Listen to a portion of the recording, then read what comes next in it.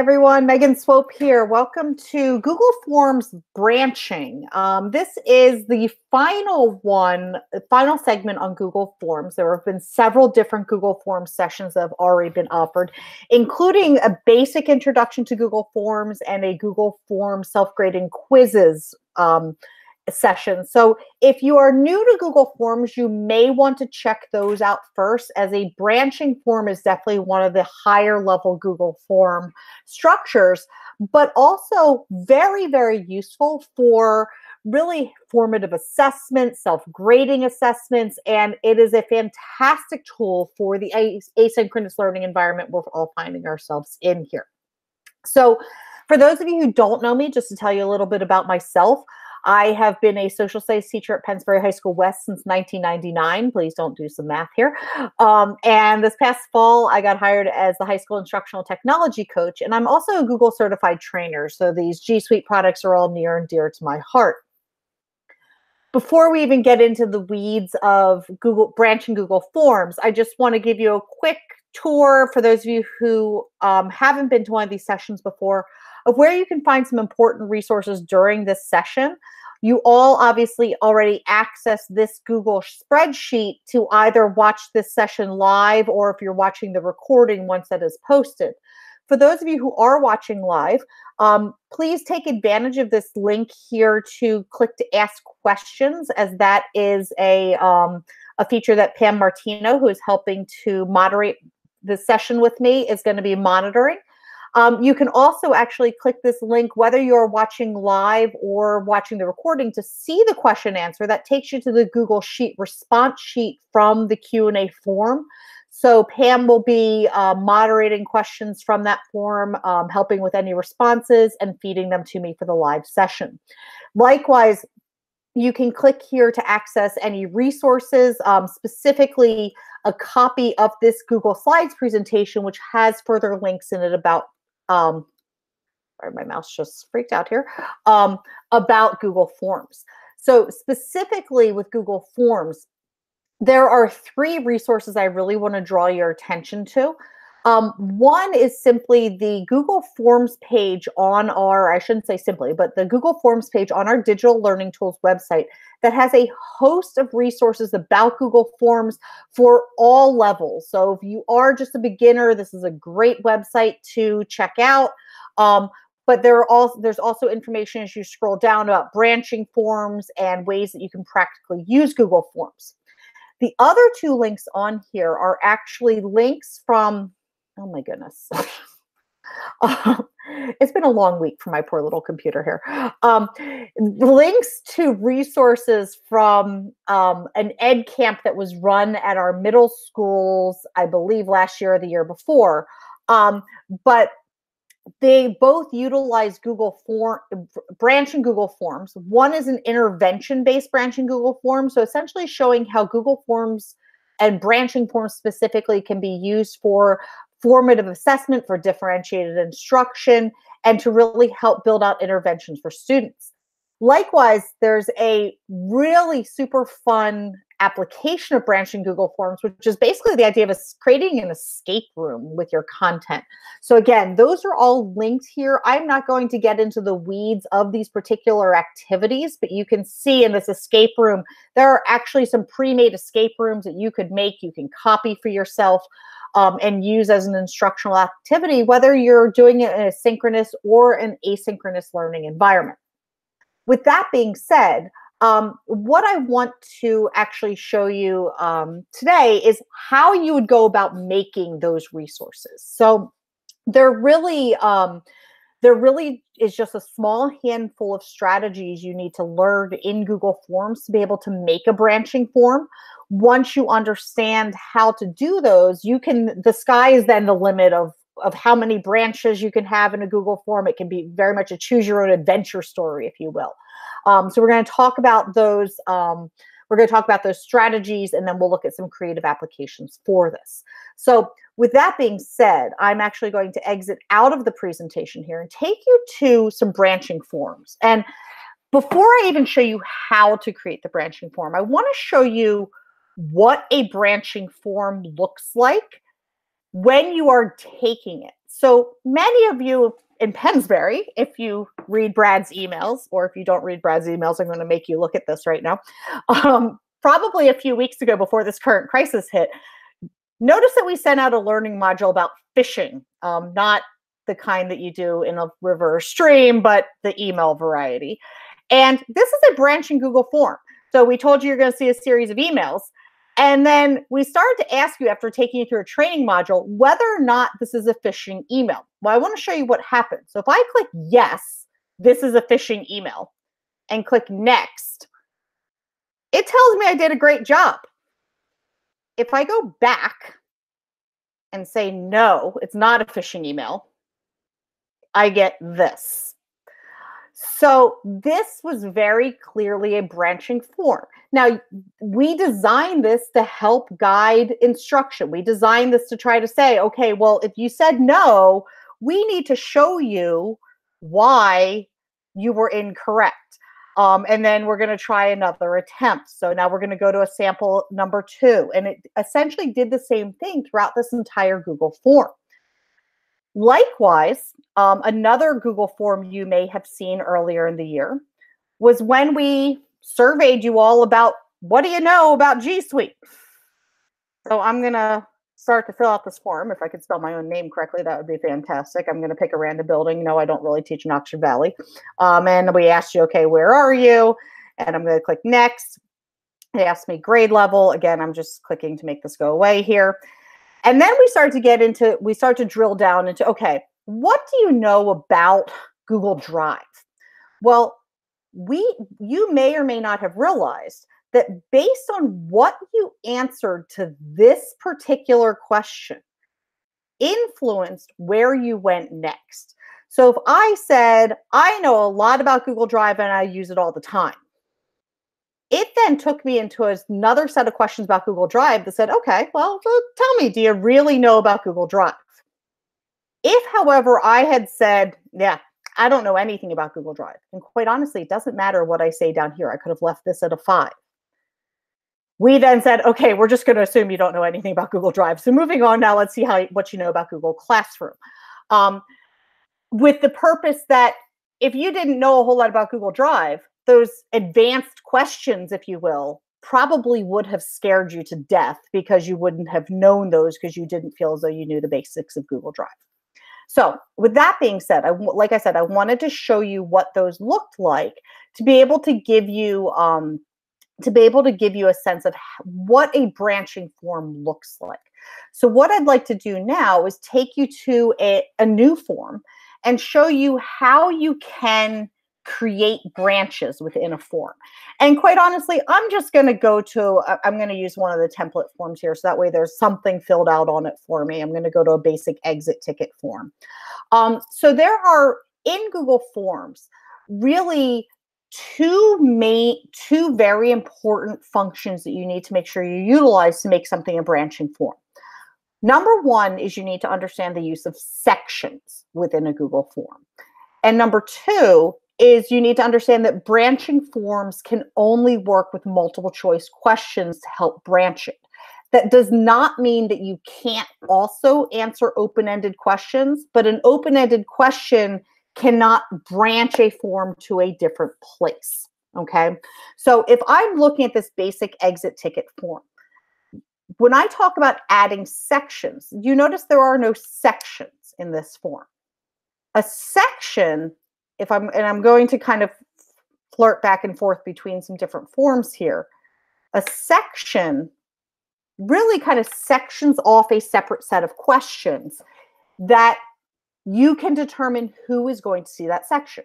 You can make sections that everyone sees, but you just want to use the sections to help break up the form so it's not so long. You can make sections that only some people see based on their answers to a previous question. And ultimately, that's the goal of branching forms. So adding a section is really very simple. At this point, hopefully you already know how to add questions. To add a section, you're simply going to use this equal sign over here. Let me bring up my highlighter mouse here. My equal sign over here at the bottom of your menu bar, if you will. And it simply adds a section. You can name this section, section 2 if we want. And I can then begin to add questions within section 2. I'm going to even add another question, and we're going to call this one section 3. Okay, just so you can see what the sections are. And I do advise naming the sections as deliberately as you can for your particular Google form. So for instance, when we get into our sections for our phishing form, you notice that one section is, oops, you've been phished with email 1. But if I scroll down, I then have a section, great job, you've correctly identified email 1 as a phishing attempt. That was done deliberately, both to make it clear for the viewer as they go through the form where they have landed, but it will also help me when I try to construct that form. So if I'm going back to my original form, let's say I'm going to name section 2 correct answer, and I'm going to name section 3 incorrect answer. Now this is probably not language we would use with our students, but just for the functionality of showing you how this would work, and I'm going to add a question to section 3. In order to branch a form, like I said, you need to use a multiple choice question. Within each section, only one question can be responsible for branching to another section. So if I try to add 3 multiple choice questions in section 1, all of which are trying to branch, Google Forms is going to freak out, not know where to go. Okay. However, this question can be anywhere within this section. I scrolled too far. So it doesn't have to be the last question. It could be the first question, but it's the one that's going to ultimately branch the form. And I'm going to make this super simple, and I know this doesn't even necessarily make sense with the question that's here, but I'm just trying to show you the functionality of the form. We would want to make this question required. In order to make a question branch, you use this 3 little dot menu at the bottom right corner of a question, and you select the option to go to a section based on answer. And this is the second key skill that's important in order to make a branching form. Once you master how to make a section and how to have a question go to a section based on answer, you will be a branching master. So now, let's say yes is our correct answer. I'm going to say, you're going to go to section 2. No is the incorrect answer. That would go to section 3. Now, I can build this out as many different ways as I want. So if the student, for instance, is doing a branching form and they get a question right, they may just go on to the next question or example. Whereas if they get it incorrect, they may then need to go into a remediation mode before they go to the next question or example. What I also need to be cognizant of is what's happening after each of these next sections. So for instance, this is a little bit of mapping this out. If they're saying yes, they're going to go to the correct answer, and they're going to complete whatever questions I have in the correct answer. However, right now, after they complete that, it says they're going to continue to the next section. Well, the next section would bounce them to the incorrect answer. That's obviously not where I would want my student to go, because they had already answered the question correctly. So I would then want to either, if I have more sections, take them to another section, or have them submit the form after section 2. So as you are building out your sections, you need to not only be cognizant of what's happening from the multiple choice question, but you then also need to go to each section and say, okay, well, what's happening at the end of this section? You can also have it loop back to other sections. So for instance, at the end of section 3, I may then want them to go back up to section 2 and do whatever the people who got the answer correct had done. Or I can just say they're just going to submit the form. So there are, with branching questions, there are a lot of different options that you can utilize to help make this a more complex branching form. To show you what some of these look like in a completed form. So I'm going to go to this G Suite competencies form, for instance. Some of these were just for informational purposes. You know, for instance, you can see this was not a branching question because you don't see the you don't see options to go to a different form. I did just see a question come in about the form for attendance. That's actually, that is not a branching form. You'd be better off with the attendance form. That's actually a very basic level Google form. So my advice is if you go to the, which is the website, the distance learning website, and check out the completed recorded sessions. There is a Google Form basic session that Sandy Kandravi ran, I believe, on Wednesday. So I would very strongly advise you to check that one out because the attendance form is a very basic level Google form.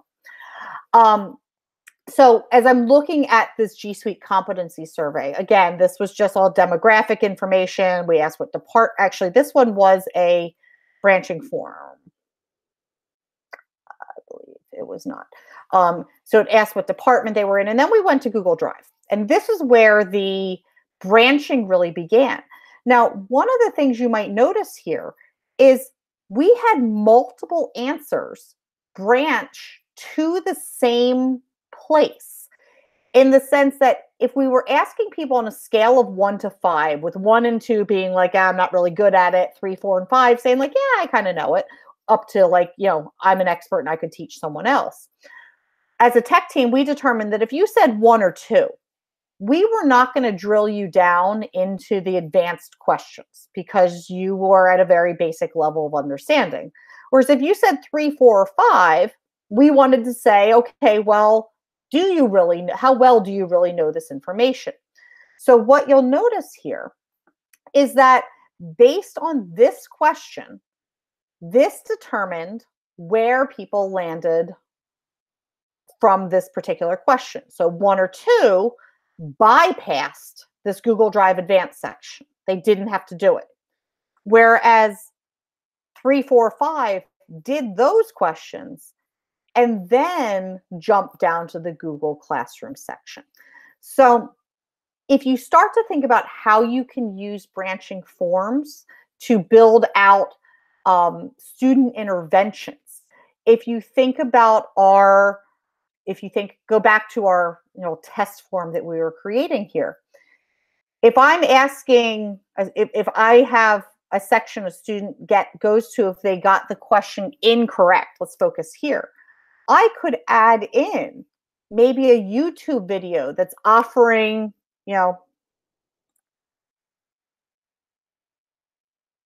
this was very simple math form, for instance, and the student got the math question wrong. Well, maybe I need them to watch this YouTube video.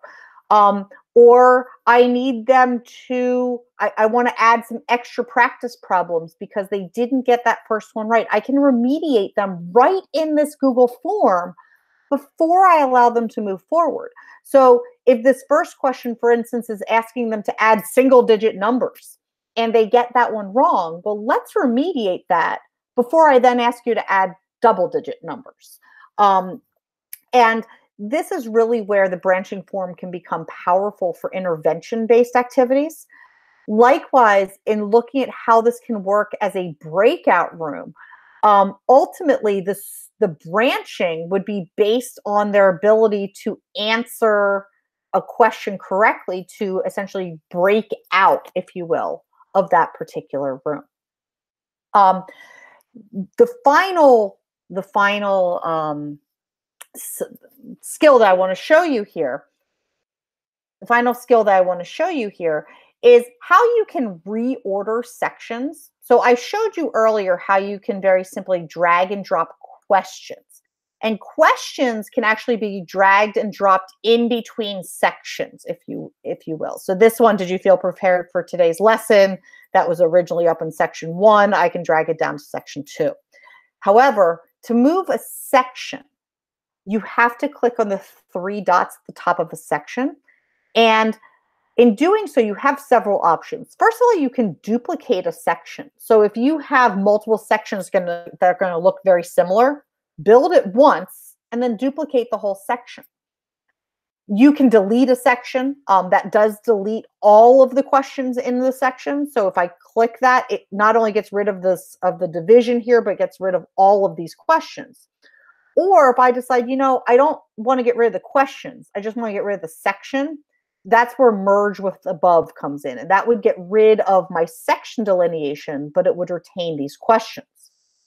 To move the section, I simply click Move Section, and I can now reorder these sections however I need to by simply dragging and dropping, or I can use the arrows to move one up or one down. Now, if I show you this in the sample form, it doesn't look super fancy because there are only 3 of them. But if I, for instance, come over to our recognizing fishing form and I go to move sections, you can see how many sections we really have. There's 17 of them. So I need to make sure these are in the right order. So I needed to make sure, okay, the sample email was first, the wrong answer, the right answer. Let's check your answers for email 1 because this followed up from the people who got it correct. Sample 2, oops, and so forth and so on. So in reordering these sections, this is something that doesn't happen in the form itself, but within this sequencing panel, if you will. And then any changes you make, you would just simply click Save, and that would resequence the Google form. The one thing you always want to check after resequencing is scroll through your form and check out what is happening at the end of each section.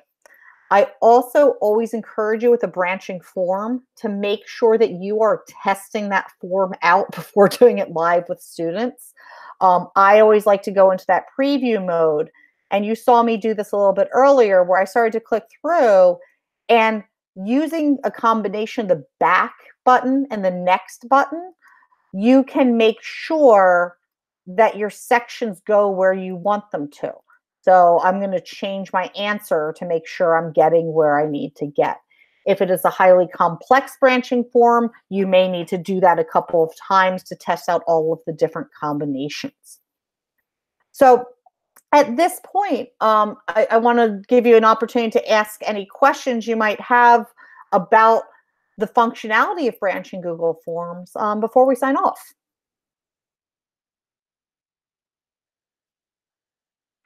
Okay, so it looks like there are not really any questions. If you do have questions, please don't hesitate to reach out to me, mswope@pensburysd.org. But otherwise, I hope you guys all have a great afternoon and a great weekend if I don't see you in one of our later sessions today. Take care.